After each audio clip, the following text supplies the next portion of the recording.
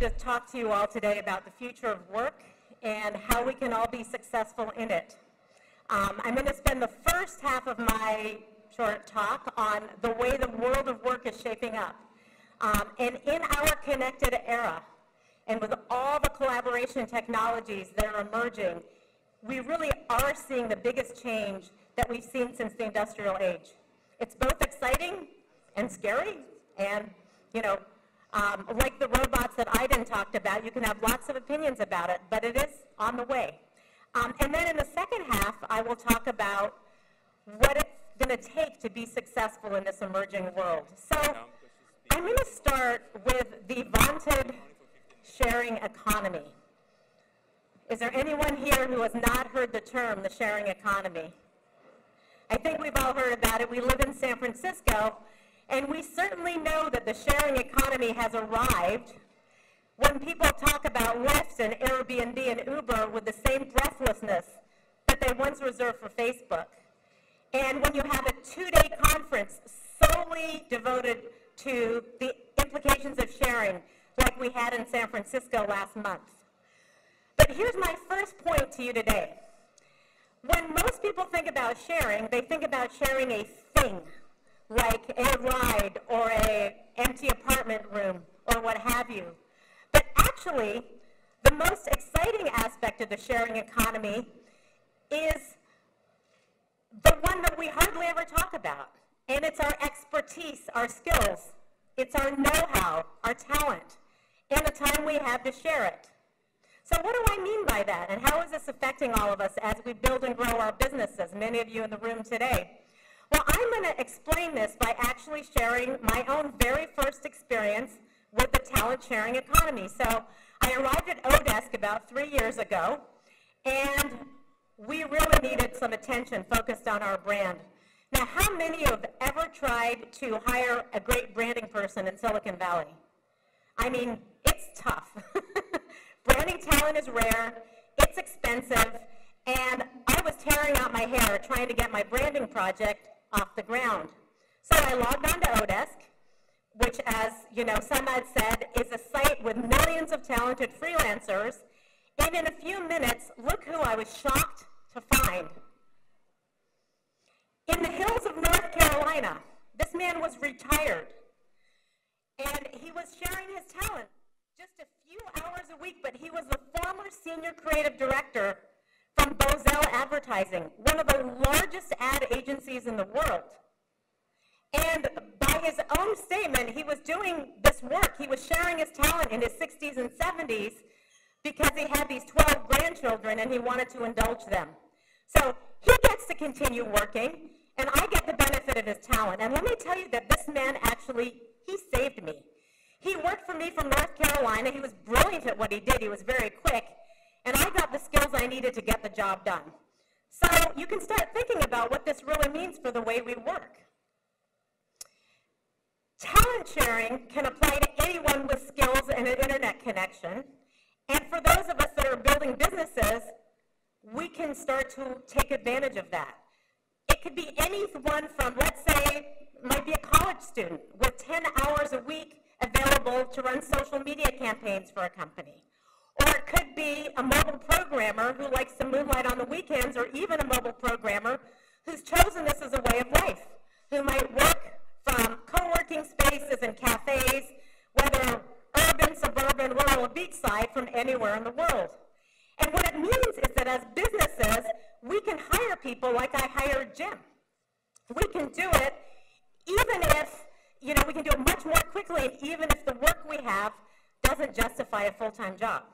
So it really allows us to dip into talent as our needs arise and do so very, very quickly. Now, in order to really talk about how this future is shaping up, I'm going to talk about 3 major disruptions that are converging to kind of give you the picture of the way the world is going, and then I'll talk about the 7 habits of success.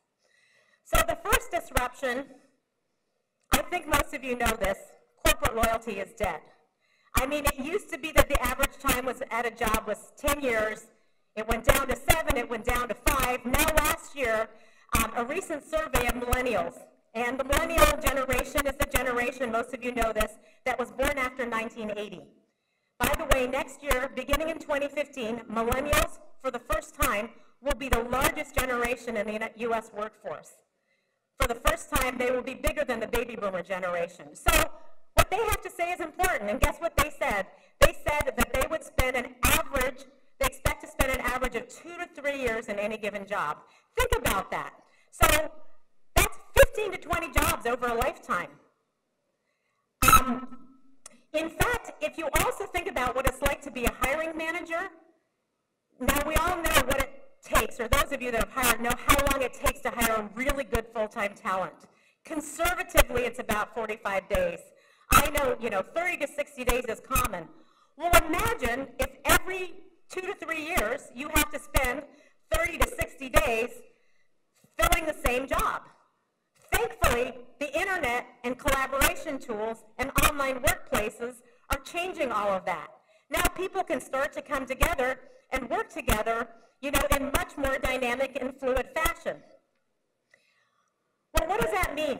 This is a really, really important statement that I encourage you to think about, especially if you are an independent professional. And by the way, by 2020, between 40 and 50% of professionals are expected to be independent. So businesses of one are going to become the new normal. So what it means is now it's about employability and not employment. Professionals of the future will be thinking about, instead of having one job, they'll be thinking about how to create diversified portfolios of an income instead of just one income stream. They'll be asking themselves, do I have the right skills in a changing workplace? Am I at the top of my game, or do I need to brush up on the skills I need to be competitive? And this is a very important ongoing question as the world of work continues to evolve. Meanwhile, businesses, on the other hand, like if you're, I was told to stay away from that, I can see why. If you're a business, you're going to start thinking more like a Hollywood movie crew. What are the skills I need to get the project done, and how do I assemble the ideal team of talent, the ideal cast of characters to get the best result? So that's our first disruption. The second disruption is that social networks have changed how we hire. So really think about this one. People are starting to share things about themselves that were unthinkable even 10 years ago. There's so much you can know about a person. An entire generation has grown up pouring out its thoughts and experiences onto a digital stage. And this goes to the very core about how you think about people that you don't know. Our mental models have shifted from, all of our Iranian parents who told us, don't talk to strangers, right? Those of us who've been around a little longer, that's our mental model. It has now shifted to vet, connect, and trust. And there's so much we can learn about people on social networks. We can learn about their work, their history, even their work styles, on sites like Quora and GitHub and, even blogs. And of course, we've all done this. You can go on LinkedIn, see who you know in common, and get a backdoor sense of what they're like to work with, what are their strengths and weaknesses. I can honestly say that I don't hire anyone today. In fact, I don't even take the time to interview someone before I've done my detective work, and it's not that hard, and figured out what their strengths and weaknesses might be, how they might fit into my organization, who thinks they're good. And by the way, this has implications, if you think about it, for how you curate your own social networks. I mean, if for whatever reason you worked with so-and-so and you just didn't get along, this is kind of a side tip, but I think it's an important one, and you're connected on LinkedIn, do you really want that connection to show up when someone searches on your name? Remember that anyone you're connected to could be asked about you. And likewise, if you're an agile hirer, you'll be asking about other people. So the next point I want to make here is that traditional resumes are dead and online resumes are in. And what do I mean by this? Well, here's the resume of the future. And right for anyone to see are your skills. Ratings and reviews help you figure out, what kind of jobs people did really well in. You can see people's portfolios online. They don't even need to come in and necessarily show you, at least for an initial screen. And skills tests. Lots and lots of online skills tests now actually help you figure out who actually took the test and is at the top of their game in the particular area that you're interested in. And likewise, of course, if you're a professional, if you're one of the 40 to 50% looking for work, it's really, really important that you do this well. Disruption number 3. The best talent isn't necessarily within driving distance. Adash earlier had this figured out. The gentleman from Limbic who talked about how he had this distributed team around the world, and the truth is, this is not a new disruption. What's new is that we no longer need to be limited. This is an outdated issue now. And what I mean by that is that you can connect with anyone from anywhere in the world and have them, have their talent come in-house. So let me tell you this, when this light bulb goes off, really I think you can never go back. And let me tell you what it is. I work at Elance-oDesk. It came up earlier. It's an online site we have millions of freelancers online and 2 million businesses that use these freelancers. When we fill a job, the average job is filled within 3 days. And 25% of the jobs are filled within 24 hours. That means literally people are finding each other overnight and getting started on the work. So people are finding each other, connecting and disconnecting with such fluidity that work is actually breaking down into smaller units that people can tap into as their availability and their interests permit. So now let's take the next step in reimagining our lives in which our entire work is carried around on a tablet or a laptop, and the people we collaborate with are literally a Google Hangout or a Skype video conference away. And this is the future. If I had to summarize it in just a few words, this is what I would say. 6 words. Work, is that 6 words? Yeah, 6 words. Work is no longer a place. Think about that. Like, how many of you have brought your smartphones and your iPads in today? How many of you have literally brought your office with you to the Persian Technology Entrepreneurs Conference? That's a really amazing concept. You can be absolutely anywhere to get your work done. For centuries, we had to take the worker to the work. You had to drive to your office. If you were, a farmer, you had to go to your fields. You had to go to the work. Now we can bring the work to the worker. So let me give you an example. This is very futuristic, but it's actually happening right now, so I'm going to share this example with you. There's an entrepreneur who uses oDesk, an entrepreneur like many of you. He built his first company. It grew to 200 people. It was in New York. He sold this company, did really well, and now he started this company for iPhone apps.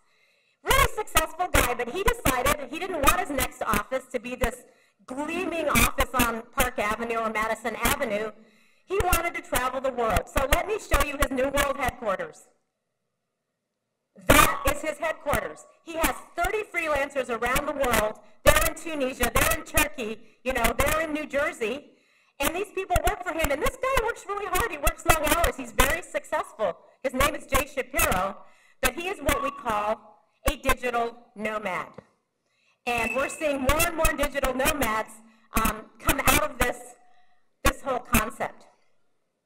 Now, I can imagine what you're thinking, which is, people that work remotely and, by themselves and from home and in trucks or whatever it might be, that might be great. But what about all the interaction that nurtures our souls? I mean, we like being together. I'm really enjoying being with everyone here and getting energy from everyone in this room.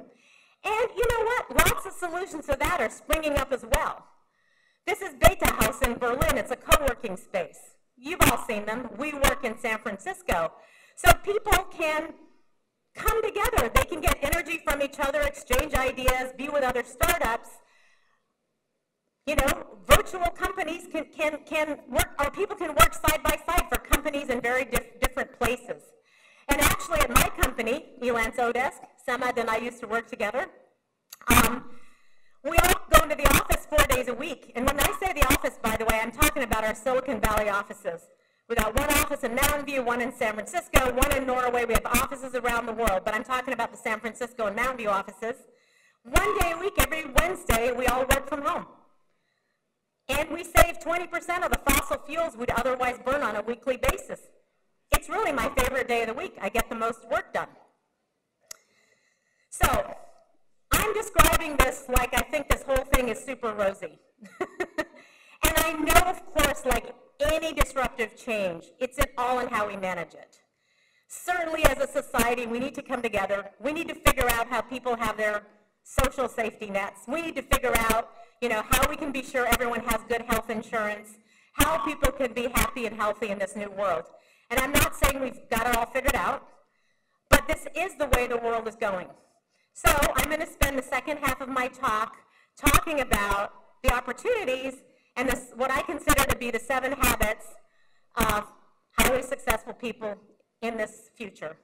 And I'm going to go a little bit back and forth, because some of you are entrepreneurs building businesses, some of you are individuals, so we'll keep both in mind. First is craft your brand. Now, earlier, Aiden talked about how, it's important not to do pattern matching and be like everyone else. But when it comes to your brand, here's what you need to remember. People do pattern matching. Why? Because we get so many signals all day long from so many different companies.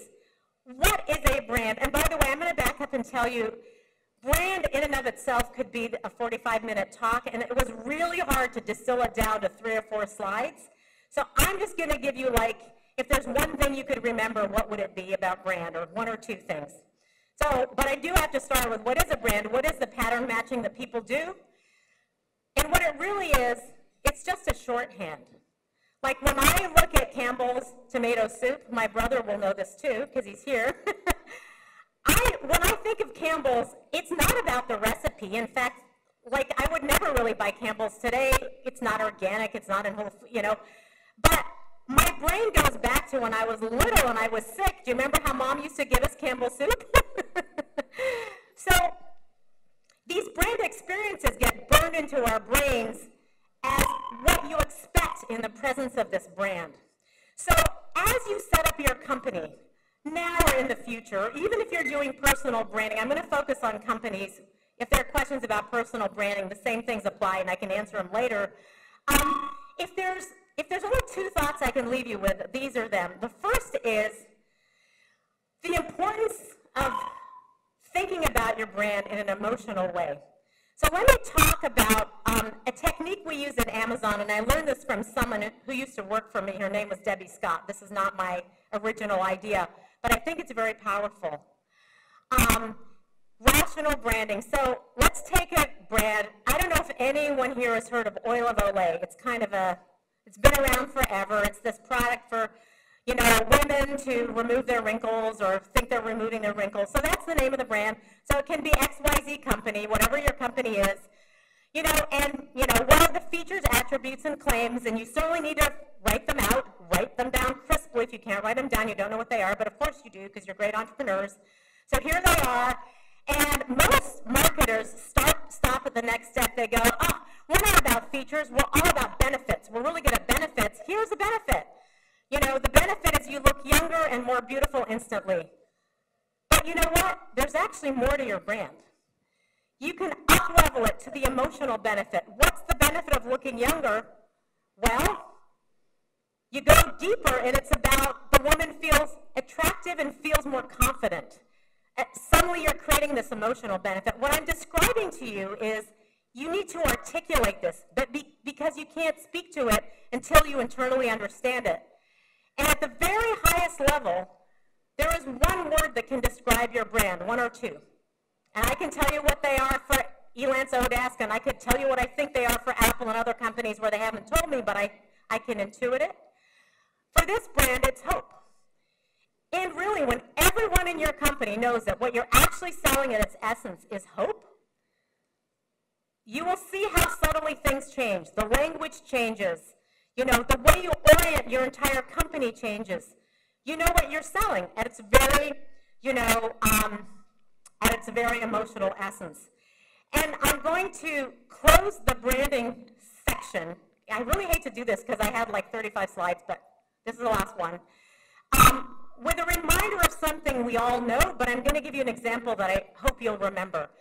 The reminder is that in this transparent age, you can say all you want about your brand, but your brand has to equal the customer experience. If you're not actually delivering on the thing you say you're delivering on, you know, within 12 seconds it'll be up on the internet. Your competitors are participating in the conversation, your customers are telling each other, your employees don't know how to behave. If they're not embodying your brand, you know, every time someone sits on BART with your company's logo, they need to communicate your brand. So I'm going to talk about the company that I've worked at that I think has had one of the best commitments to brand that I've ever been at, and that was Amazon. And I was there in 1999 and 2000, meaning like 35 dog years ago. But this company has maintained its brand, and it's not an accident, and it doesn't surprise me. Jeff Bezos used to always say to us, we're only about one thing, and that is building, you know, the best customer experience in the world. We're here to delight customers. He said it over and over. If you watch him on TV, he still says it. I used to always think, oh my God, someone's going to call him on it. Like, what's the business? But they never do. But this is the example I want to give you because it was so powerful. Because so much of brand has to do with how you orient your own team, whether they're full-time in your office or distributed around the world.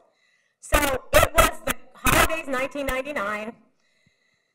You know how Amazon or shopping sites will say you have to order by the 17th, otherwise you're not going to get free shipping, and then so on. 17th comes and goes.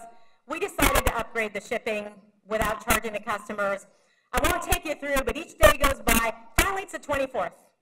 And there's no way, like anyone dopey enough to order on December 24th was not going to get their package, right? We issued the warnings. Well, guess what happened? The employees, and most employees went somewhere to travel, each took a couple of boxes. And they actually knocked on doors and said, Merry Christmas from Amazon.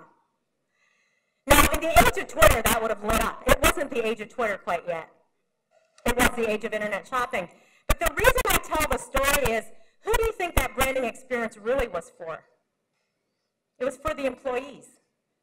I mean, it was for the customer, too. We really did it for the customers, but here I am 14 years later talking about it because, you know, the power of having your employees truly understand your brand is really, really important, and that's what it's all about. I will move on from brand. Habit number 2, focus on the 20%. Okay, so think of all the work you did in the last year. You worked really hard, you worked evenings, you worked weekends, and just take a mental inventory of everything you did, and then tell yourself what percent of all that work really had an impact on my business, really made more people buy my product. And you know, the truth is that there's a lot of work we do that's work. I call it motion instead of progress. Maybe we do it because we want to show our boss that we're working. Maybe things aren't going well and we just want to show everyone we're trying. But this is a really big deal. I mean, this construct that 20% of the effort gets you 80% of the result is true anywhere I've ever been. So, and this actually, some of the things I'm talking about are true of work in general. Not everything is changing in work. But as we get better and better at measuring results, it's important to focus on the 20%. Now, how do you do that? Of course, it's situation specific. But I really think this construct actually really helps. And when I sit with my team, there are days they come up and go, I have a great idea. Da-da-da. Oh, you're right, it's not part of the 20%, like it's the filter. If you don't think it's part of the 20% of the effort that gets 80% of the result, take the time to figure out what is and focus on that. Okay, so this has been a big theme of the day. I am reinforcing the same theme. I'm going to give my personal anecdote. We've heard it over and over, and I cannot agree more. You know, when I first graduated business school, I had 2 job offers. One was with this database company for a lot of money, at least it seemed to me in that time. Another was this offshoot of Apple. And you know what? That 10K gap in salary seemed like so much money back then when I was in my early 20s. But thank God I took the job at the Apple spinoff, because some of the people I worked with, they were just amazing people. They were creative, they were imaginative, they were innovative, they were smart. I couldn't wait to get to work every morning. And they went on to become Silicon Valley legends. And there has not been a single job I have gotten since then that I got because I sent someone my resume. These people, you know, good people travel in packs. They remember each other. The best people on my team now, many of them, not all of them, are people I've known from past jobs. The reason I love going to work is because I learn from them every single day. So prioritize people. You will never, never fail if you prioritize people. Of course, once you prioritize the people, 3 words, do good work. They will remember you if your work is good, but I'm assuming that's the case for everyone in this room. Number 4, evolve yourself every day. Okay, so there was a time where you went to college, you got your degrees, if you went to a good school, it was great. You know, you went to work, and you did your job, and things didn't change that quickly. Well, skills trump degrees now.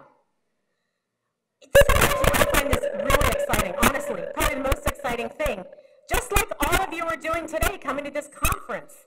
You have to evolve yourself every single day. We will be students for the rest of our lives. Recently, I found myself, look at me, you can see that I am not a young person, in a course on Google AdWords. Why? Because my team, the younger people, know more about Google AdWords than I do. It was time to figure out how search marketing, nitty-gritty, really works at the level that they know it. There is pride in that. Take pride in being a student every single day. Skills shift. Right now, the skills that we cannot fill on Elance-oDesk, it used to, you know, certain programming skills are a dime a dozen. If you know Swift, you know, if you're a data scientist, if you're a mobile programmer, there's no end to the jobs for you. Stay on top of it. In fact, I heard the most amazing soundbite yesterday on NPR. I have to share it. Somebody said, there's only one skill that matters anymore. I thought, ooh, I turned it up. I even had riders in my car. And that is the skill for learning new skills. Think about that. So, okay, so lots and lots of problems. We're always told, raise the red flag early. Be sure your boss knows that never go, whether you're going to your board or you're going to your boss or whomever you are, never go flag the problems, but always be the person who has a solution. I recently hired 3 freelancers on oDesk with this really simple job. I needed someone to give me minimum wages from around the world. But there was a flaw in my instructions, and the flaw was that every country calculates minimum wages differently. So everyone figured it out right away, like they tried to do the work. I was actually testing them. 2 out of 3 came back and said, whoops, you know, some countries do it by day, some by week, some are really weird. What are your instructions? But the 3rd one came back and said, everyone does it differently. Here's my recommendation on how we solve this. Who do you think got the bigger job, follow-on job? Whether it's the small example or a big one, like our SEO is tanking because our competitor is really good at it and thus and such and Panda and Penguin, figure it out. Flag the solution, but flag the problem, but go with a fully worked out, or with a at least partially worked out solution, so you're part of the solution. Okay, this is for Adash. Thank you, Adash, for teeing it up earlier. I was really impressed with when you talked about your virtual company. I am not going to make assumptions, but what I think probably happened is that the most talented people you could find were not necessarily within 30 miles of wherever you happen to live. And you realized that in order to be successful, it was important to get the best talent, no matter where it was. Am I right? So think about it. Maybe there's an amazing mobile programmer who has to care for his or her aging parent wherever they are. Maybe they're in the hills of Oregon, you know, wherever they are. This can be done now because we have the tools, and Adash explained what some of them are. Google Docs, Dropbox, online video conferencing. You know, I have to say it, Elance-oDesk.com. You can do all of this stuff online. You can meet virtually. You can meet in person 3 or 4 times a year. People love it. Everyone is where they want to be. Some are full-time, some are part-time, some are contractors. Think outside the talent box, and then you can assemble a really great team. Your playing ground is 100 times larger if you think outside of the 30-mile radius of your office. But how do you do it? How do you build a high-performance culture, especially if your team is distributed? And this one, we've given a lot of thought to. At my company, we have 250 roughly full-time employees, and we have about 550 freelancers. Many of them have been with us for years. Some of them go in and out. Some of them just do small jobs. But if I had to say one piece of advice, and Adarsh already began to address this earlier for those of you who heard him, it's this. This is not for bad managers. You have to be a good manager, just like you have to be if you're in the same office, but it's good management on steroids. Do the same things. Give really crisp and clear objectives. Write them down. I write them down anyway, whether even for people in my office, because if I've written them down, that means I understand them. Trust me, if you haven't written it down, often it means that you yourself haven't been crisp about it. Give people the praise that they deserve. Give them the raises they deserve. Give them the perks that they deserve. Build an infrastructure around it. So much like I imagine your company does, Adarsh, we set it up to accommodate remote work. It's not very expensive, but every room has a large monitor. We have Google Docs. We have Skype. We use Slack. We even have etiquette around it. My staff meeting always has at least 4 or 5 people remote. One of them's in Norway, etc. The etiquette is if a remote person wants to speak, they're given the floor first, because it's very hard to jump in if 15 people are in one place. So you adapt around it, but isn't it worth it to be able to incorporate that kind of talent? We certainly think that it is. So, I've talked a lot about how work is no longer a place. As I said earlier, I think of it like the robots that Aiden talked about. Some people like it, some people don't. Some people think it's exciting, some people think it's scary. Some people think it's a mixture of all of the above. But it is the way the world is going. And it's a huge opportunity for both professionals and for businesses. But are you ready for it? Can you turn this into an opportunity? It's really up to you.